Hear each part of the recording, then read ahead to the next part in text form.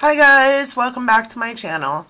Today I thought I would do a video on my Sephora Loves List. I had done a video in the past on my Ulta Favorites and I got some pretty great comments back and some good traction on that video, so I thought I'd go through my Loves List with you all from Sephora.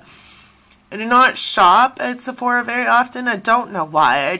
I think I prefer the Ulta Rewards program better, which is why I shop there more often. But there are some things at Sephora that you cannot get at Ulta, and that is what has ended up on my Loves List on this site.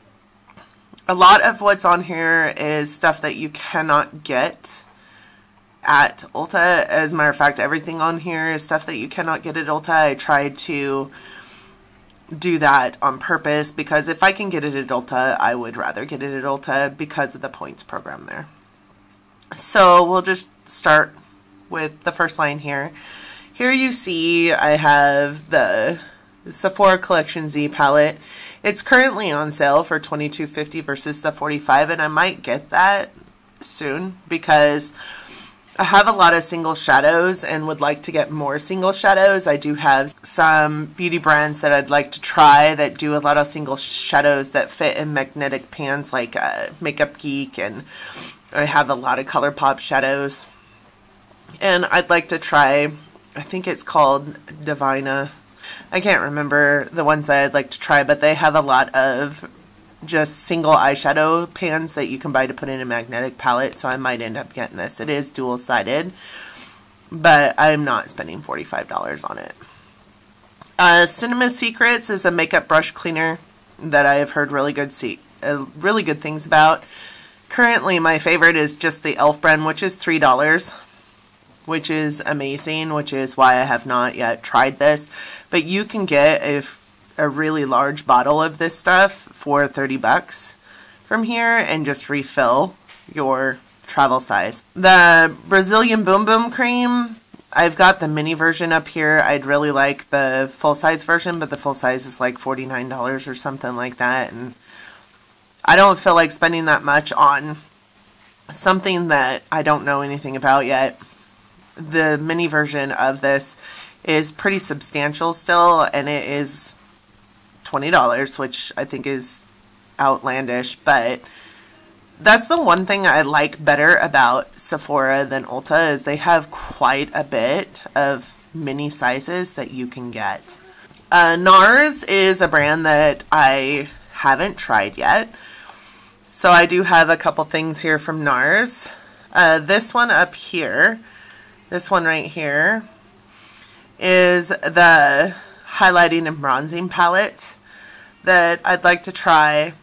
And then I've got their Power Matte Lip Pigments and their All Day Luminous Weightless Foundation. I have tried this in a little tiny sample pack, and it is really amazing stuff. So, however, I do have an everyday foundation that I also love. So, $49 is a lot. That's also part of the reason why I don't buy a lot from Sephora, because they're more luxury and I simply can't afford $49 for a foundation. So some of the next things that I have on here are Milk products. All 6 of these items are Milk products. I have heard really great things about Milk makeup. I haven't tried any yet, and it is a brand I'd like to try. So I have the Milk Makeup Highlighter on here, the stick highlighter, the Milk Makeup Holographic Powder Quad, which is on sale right now, Milk Makeup Blur Stick, the Holographic Stick, the Cooling Water, and the Matcha Toner. The thing that stops me from purchasing these things here is that I find them to be maybe a little unsanitary. Like, I'm not sure how... Also, like, how quickly do they dry out? Those kind of things. So, I have a problem with putting things straight to my face. I clean my brushes every day with a daily cleanser. So, these sticks part of what keeps me from buying these things and trying this brand is the hygienic factor of these. But they're interesting. I would definitely like to try them. Hourglass is another brand I haven't tried yet. That's this guy here. That is the ambient lighting palette. I've heard really good things about that. I would like to try it. It is $62 though for 3 shades that are pretty much lit from within natural glow type shades, and I can get that from my $6 e.l.f. palette, which is what stops me from purchasing that. Laura Mercier, the caviar sticks. I got one as a sample and I loved it, so I did put it on my loves list. They are $38 a piece. So I have not purchased them in full size form because I don't use a lot of stick eyeshadows. So there's that. The Laura Mercier translucent setting powder is such a cult favorite and I have never tried it. So I would definitely like to try it at some point. It is $38 for the full size, but they do have, the great thing about Sephora, they do have a sample size of this that I believe is $20. The thing about samples is that they're amazing because you get to try a product, but at the same time, for the value, you're not getting, the price does not meet the amount for the value. So Kevyn Aucoin is another brand that I would like to try, and I have seen this Neo setting powder in person and it is huge. It is a huge compact. It is $58, which isn't bad for the size of the compact it is. Between this setting powder and this setting powder, the differences are that, you know, the Laura Mercier one is loose, the Kevyn Aucoin one is solid, but I would like to try both. This is another Kevyn Aucoin item right here, and it is the Neo Trio palette. They are supposed to be highlighters, I believe. Let's take a quick look. They are a magnetically designed travel size face palette featuring a bronzer, highlighter, and setting powder to create a perfect custom glow. The thing about this palette that is weird to me is that, okay, so it has the Neo setting powder that I talked about, right? But which one of these is the bronzer? Because they both look real pinky purple to me. So I'm not sure that I'd use a pink or purple bronzer. I'd probably use them both for blush. But this palette is 3 separate pieces that are magnetized together. So that's kind of interesting to me. Marc Jacobs. This is the bronzer that is a cult favorite. It is also, as you see here, an Allure Best of Beauty, and I have heard really great things about this. Would love to try it. It is a huge bronzer. So this one is the dark one, the Omega bronzer. There's a white package and a black package. I have not been able to find the white package. I don't know if they quit selling it or what, but I would really like to try some Marc Jacobs Beauty. I have a problem spending this amount, right? Luxury versus high-end. Another case in point. Guerlain. Meteorites Happy Glow Pearls of Powder and Meteorites Highlighting Powder Pearls. So one of the ladies that I watch pretty regularly, April from Wanna Makeup, and I'll link her channel below, loves these Guerlain beads. So they are in here because of her. Basically, I'd like to try them because of her. This one has a really super pretty packaging, so I'd probably get that one before I get this one. But look at the price, guys. $74, $62. I'm just a regular Joe Blow and really can't afford that stuff. So Givenchy Prisme Libre, yeah, I'm probably murdering that. Loose Powder Couture Edition, $58. This is another loose powder. It is color correcting, it looks like. This is also on here because of April from Wanna Makeup. She loves this powder, so she's the only one really though that I've heard talk about it. So I don't know, it could be amazing, it could be not amazing, but this is another brand that I'd like to try. These luxury brands though, like I said, I can't afford it, so they'll sit in my loves list until I can. Dior, another luxury brand. Dior Nude Air Tan Powder. This is a bronzer. This one's a luminizer. I've heard great things about these. The packaging is beautiful. I would love to try Dior. Burberry is another one. This one is the Festive Beauty Box, and it comes with some sample sizes of all kinds of things I want to try. So the chances of me purchasing this are probably a lot larger than, say, just this, which I think is also in my loves list, and it's next. I believe it's like $68 for just the highlighter. But this comes with a multitude of things. It looks like a mascara and a primer and a highlighter and a lipstick for 40 bucks. Yep, there's the next one. Burberry Fresh Glow Highlighter. I love the imprint on this. I love the packaging. It is $68. I have a whole lot of other highlighters that I love a lot. For instance, the Becca highlighters are amazing. They're half this price. So that's what stops me. Here's another Burberry beauty box. Again, same as this one. This one up here it looks like, but this one is a little bit cheaper and it is sold out. Kat Von D Tattoo Liner, just another liquid liner to try. I've heard really great things about this. It is an Allure Best Beauty product. I would love to try the tattoo liner.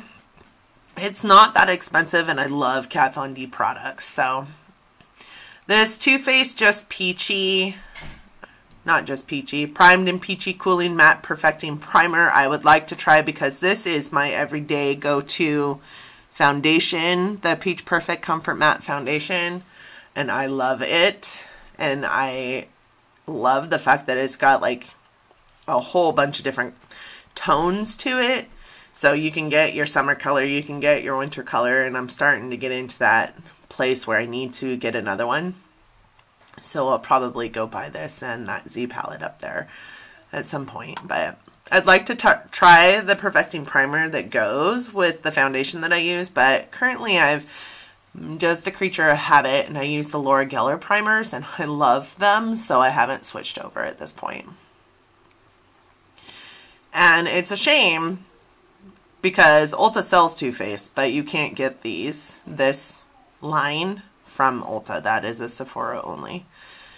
Here's another item from Hourglass. It's the Ambient Metallic Strobe Lighting Palette. This one is supposed to be more in your face highlighters, which I would probably purchase before I purchase the ambient lighting one. And then just another, this one here and this one here. These two items are from the same Peach Perfect line, or just peachy line that you can't get at Ulta. This Peach Blur Translucent Smoothing Finishing Powder Peaches and Cream looks awesome. Love the packaging. I've heard though that it's a translucent, my goodness, use your words. A translucent finishing powder that has sparkle in it. So I'm a little concerned about that, and that might come off my loves list because of that. I know that the bronzer that looked like a peach pie came off of my loves list because of the shimmer in it. I don't want a bronzer that has shimmer in it. So this is on here, but may come off. This probably will come off because I have so many palettes with these colors in it, but I just love this palette. It's just so pretty and compact, and it looks like a good travel size palette versus some of my other palettes. The Cover FX Custom Enhancing Drop Set, I've heard a lot about. They are cult favorites for, you know, putting into your foundation to make your foundation more illuminating. I think that this set comes with 4 different colors of drops, and I would love to try this brand. I did get an illuminating setting spray from this brand in my BoxyCharm this month, and I am so excited because I've never tried Cover FX and would love to try it.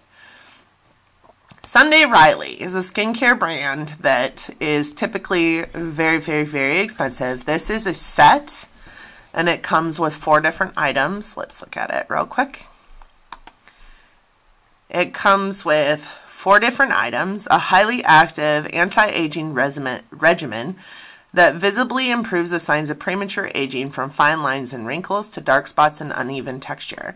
It has the Sunday Riley CEO, Sunday Riley Good Genes, another CEO, and the Luna Drops. Let's look at the product details real quick.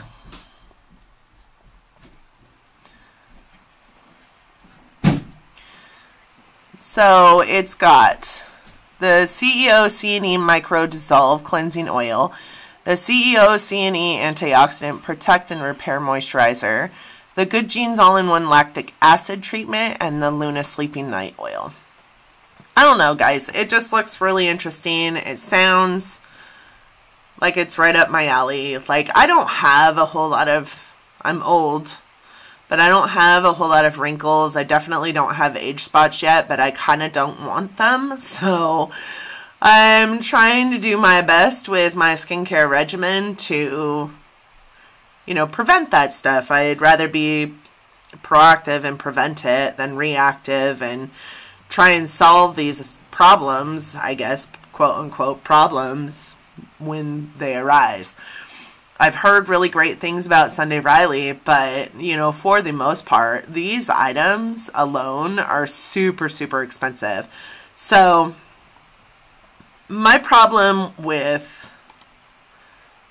this is that I buy this kit, I get these 4 items, I fall in love with these 4 items, and then what am I going to be spending to replace these 4 items? So that is part of the reason why I haven't purchased this kit yet. It's not a bad price. $60 is not a bad price. I spend $50 on my skincare most of the time, and I have used Origins, I've used Juice Beauty, I'm currently using Philosophy, I've used, you know, non-name brand, I've used high-end, I have not used luxury yet. I don't find that there's a whole lot of differences in the ingredient list makeup of these and the brands that I currently use. So that's the only thing that keeps me from purchasing this, because it isn't a bad price, but I would be hard pressed to buy the full size if I indeed fell in love with it. The Luna oil that they have in here, I have the Tarte Maracuja oil that I absolutely love. So I don't know that I'd spend $80 on a Luna oil when I have an oil that I love. So that's what keeps me from purchasing this. So that is my loves list from Sephora. Let me know what you guys think. I am going to do some shopping over the next couple days because of, you know, Cyber Monday and all those great things. And I probably won't purchase a lot for myself because it is Christmas time. But I wanted to get this video out here, show you guys what I'm interested in. Let me know what you think, and let me know what's also on your loves list that might be the same as mine or is as different from mine as can be. And maybe I should keep my eye out on some stuff. Thanks so much for joining me, because I absolutely know you don't have to, and I'm sorry you didn't get to see my face. If you guys are new here, my name is Donna, and this is my Sephora Loves List. Please don't forget to like, share, and subscribe, and I will see you all next time. Bye, guys.